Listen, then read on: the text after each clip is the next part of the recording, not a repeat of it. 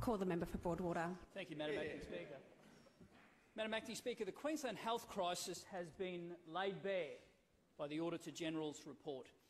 This is a damning report, a scathing report, which lays the Queensland health crisis firmly at the feet of this government. Over 3 terms, this is the government's health legacy, and it has cost Queenslanders greatly. Some have paid with their lives. What did it say about emergency departments? It said as a percentage of the entire patient population, their performance has been declining. From July 2020 to February 21, only one of the top 26 reporting hospitals met the targets for both ramping and time spent in emergency departments. What did it say about treating patients within clinically recommended times? Hospitals have not met targets for Category 2 or 3. Getting patients off stretchers within clinically recommended times, what people in the real world call ambulance ramping. This target has not been met at a statewide level in the past 7 years. The wait time between ambulance arrival and triage is not monitored. Performance of short-term treatment areas is not monitored or measured. The Queensland Ambulance Service only provides summary reports to key teams, quote, whoever they are. The people who need to know don't know.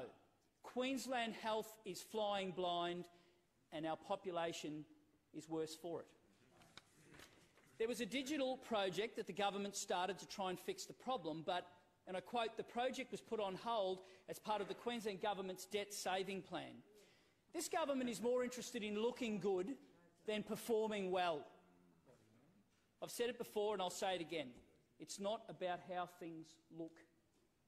It's the way things are. And right now, the way things are in the Queensland health system is scary. The clincher is the report found that data is being cleansed. The true state of our hospital is being hidden. And what does that mean? Well, the quote says, as a result, the performance reported to the Commonwealth and the community may not be accurate. Funding for ED may be at incorrect levels, and demographic data used for planning may not accurately reflect each hospital's current needs. You want to know what that means? That means a failure to plan will cost people their lives. Page after page. This is scary for anyone who needs help in their hour of need. Page after page, this report is a horror story. I've read some reports from the Auditor-General. Few have belled the cat as loudly as this one. And this government can blame all sorts of things: COVID, the Commonwealth, clinicians. But in the end, the report shows a culture of failure of what happens when you don't plan ahead. What does it mean for everyday Queenslanders? It means when your child has an asthma attack, the Queensland Government Health Service may not be there for you. It means when your dad has a heart attack, the Queensland Health Service may not be there for you. And it means when your grandmother has a fall, the Queensland Health Service may not be there for you. These are the consequences for actions when a government starts losing control of service delivery, when it puts image ahead of outcome. These are the consequences for everyday Queenslanders. This report puts it in black and white what many Queenslanders know. They are suffering under a sick system. Our town halls have shown, right across the board, stories from real Queenslanders who just wanted help when they needed it most. Catherine from Cleveland, who told the Shadow Health Minister her dad was terminally ill with leukaemia when he needed to have his cannula replaced. They waited 12 hours for treatment and left the hospital without receiving any. Anthony from Ipswich. His dad was taken to the Ipswich Hospital after suffering several heart attacks. Neville spent more than 24 hours in ED before he was moved into a coronary ward. He passed away in hospital 5 days later. And then there was Steve, whose wife died in his arms waiting for an ambulance to arrive. And, Madam Acting Speaker, I've said it time and time again, when we raise these issues, we are not criticising the frontline staff. The frontline staff are coming to us, asking us to raise these issues. They feel helpless, powerless, voiceless. They want a system to support them. They didn't sign up to be a paramedic to sit at the end of a ramp, knowing that at the end of a phone line there is somebody waiting in their darkest hour and they just need help. They signed up because they are great Queenslanders looking to serve. People don't become doctors and nurses because they want to be part of some sort of system that lets down patients. They're great Queenslanders. They want service. They want to know that they're being supported. What are the solutions and recommendations? Improve how we record information on things like ambulance ramping. Be open. Be transparent. Introduce real-time hospital data to drive cultural performance. Make sure that in real time people know what's happening. Improve triaging.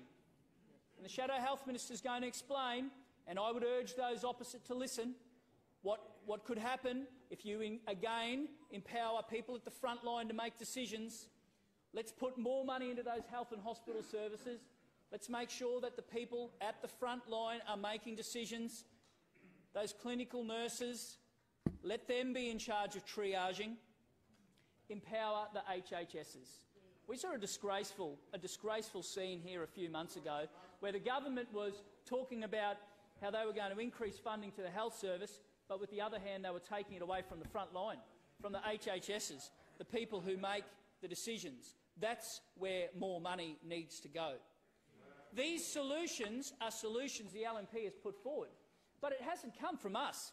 They have been solutions given to us by the nurses, by the doctors, by the patients, by the AMBOs and by whistleblowers. And we heard story after story about whistleblowers in Caboolture, and I would urge those opposite to listen to the Shadow Health Minister about that.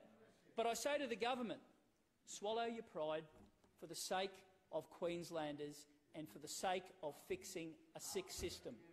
Be honest, be open, be transparent, share your data in real time. Madam Deputy Speaker, if you want an example of transparency, this report was tabled minutes after the Premier faced a media conference. Again, every time we have one of these, it's a Friday afternoon or it's moments after the Premier stands up and faces a media conference. Here's an idea. Front up and own the issue. If you own the issue, if you are prepared to stand up, and be accountable, that will drive cultural reform.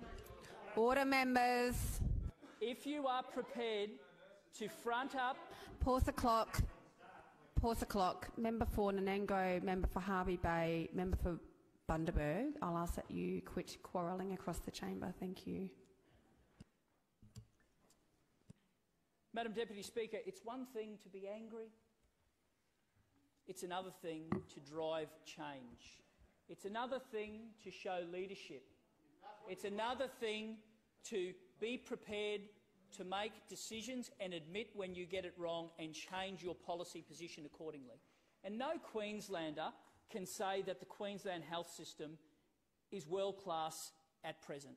And that's not the fault of the doctors, that's not the fault of the nurses, it's not the fault of the AMBOs, it is the fault of a government that is losing control. And in the same way that the government lost control towards the end of its tenure in 2011 when it was a basket case, history is repeating itself. And what I am finding increasingly is the numbers that at the time was driving the then Premier to describe Queensland Health as a basket case, those numbers are back. And they are worse. And that is a concern for every Queenslander. So, today we must grab this report, Madam Deputy Speaker. We must grab it and we must be prepared to learn from it. We must be prepared to empower the frontline staff, release data in real time, make sure that things like Ambulance ramping is listed and reported on. That data is available in real time. Everyone, everywhere in this state deserves a world-class health system, not a government that hides and dodges when critical services break down for Queenslanders.